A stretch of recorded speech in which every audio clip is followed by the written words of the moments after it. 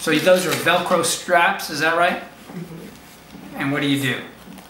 I have to strap them on like this to keep it a little tight. So when I have it on, it can take my movement of my hand so it'll go bend down. Okay. Like this. She was born with a condition called Amniotic Band Syndrome, and basically she was born with an underdeveloped left hand.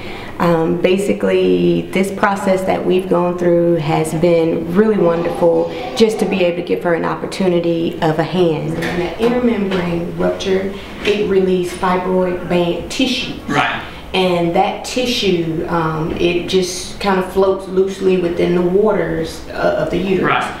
And that tissue actually wrapped around her left hand, okay, which cut off the blood circulation. How about that? So once it got, you know, it had begun developing, because if you let her take that off, well, I'll let her take that off so you can actually see her hand. Yeah. But it began developing, but once the bands got around it, it cut the circulation off, and once that blood circulation got cut off, it basically cut the development off. Okay. When I like to play on the monkey bar in summer, and I try to go on each monkey bar till I go to the down other part. Right. But I have to hook it on like this. Right. And it really hurts my wrist right, well, my elbow right here. Yeah, that would hurt me too, yeah. We're currently working hard to get it very functional for her to be able to use. If we didn't have this opportunity, we probably wouldn't have been able to give her a gift of a hand financially from our standpoint as a family.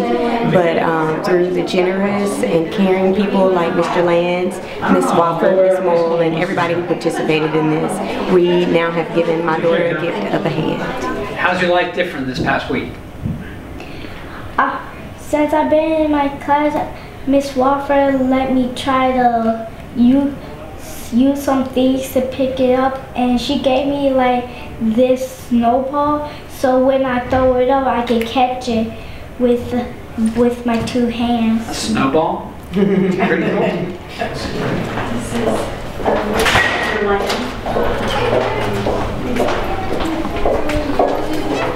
She's practiced carrying her lunch tray with both hands now.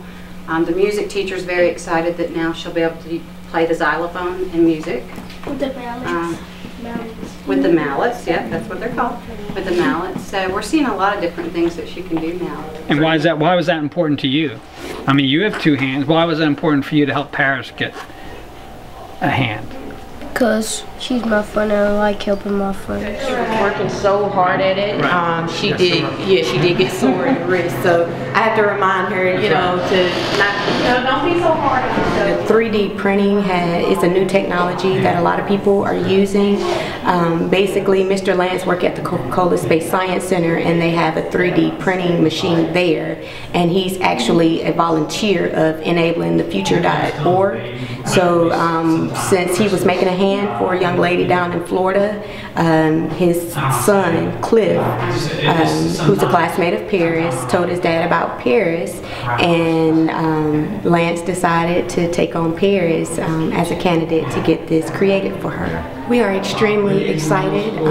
She is so determined to get this hand functional so that she is able to grasp things. Right now, we are looking for a physical therapist that is open-minded and willing to learn about 3D printing robotic hands and actually assisting us in strengthening Parris' wrists and being able to make this hand completely functional. Oh, yay! And it sticks. Well, let's see. Can you put it on the table and pick it up with the mechanical hand? Can you try to pick it up? Let's put it on the edge to see if we can try to pick it up. Okay, there you go. Bend it down as far as you can. That's okay. Well, we're still practicing. How about put it in your lap so you don't have to reach? There you go. Yeah, and pick it up. Pick it up this. Or maybe across the body. Try to do it this way. She's so resilient. Yeah. She does that.